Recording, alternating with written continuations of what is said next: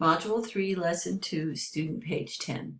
Ben made up a recursive formula and used it to generate a sequence. He used the function of b, the b function of n, to stand for the nth term of his recursive sequence. What does b, the function of b3, mean? It means the value of the third term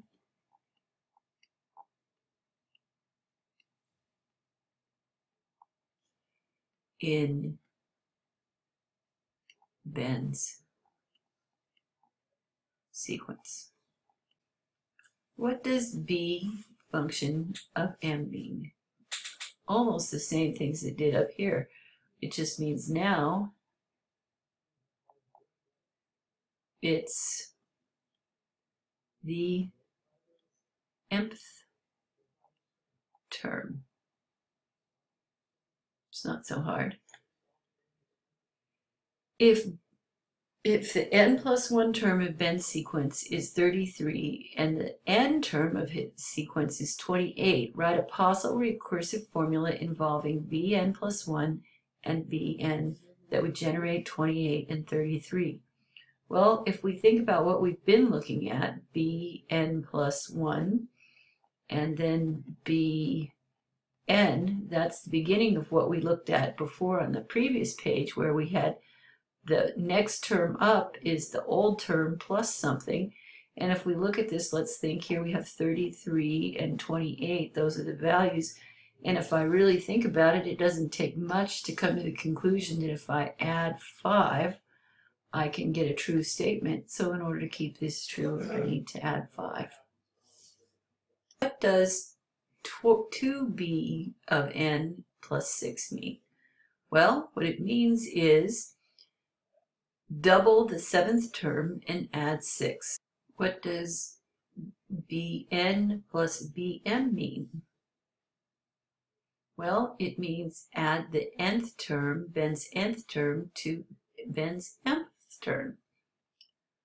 Would it necessarily be the same as, and what we're talking about is if we add them separately, it would be the same as if we took the n plus mth term? And the answer is no. And for this, what I want you to do is think about a sequence that goes something like this. 5, 10, 20, I'm just doubling, okay, 40, 80, 160, etc.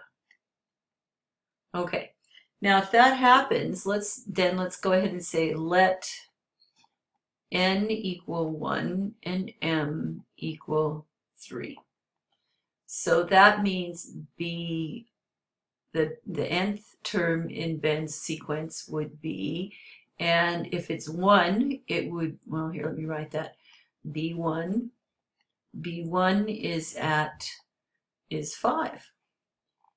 b of bm, the mth position, would be b3, and b3 is 20. So what we want to know is the sum of these two, 25, the same as b to the m plus n? Well, I switched them, but it doesn't matter. So b would be 1 plus 3, which is b for the 4th position, and we can see the 4th position is 40. So what we have is we have what we call a disconnect. These two are not the same, so it doesn't work that way. And then finally, the last question. What does b, the 17th term of Ben's sequence, minus the 16th term mean? It means subtract the two terms.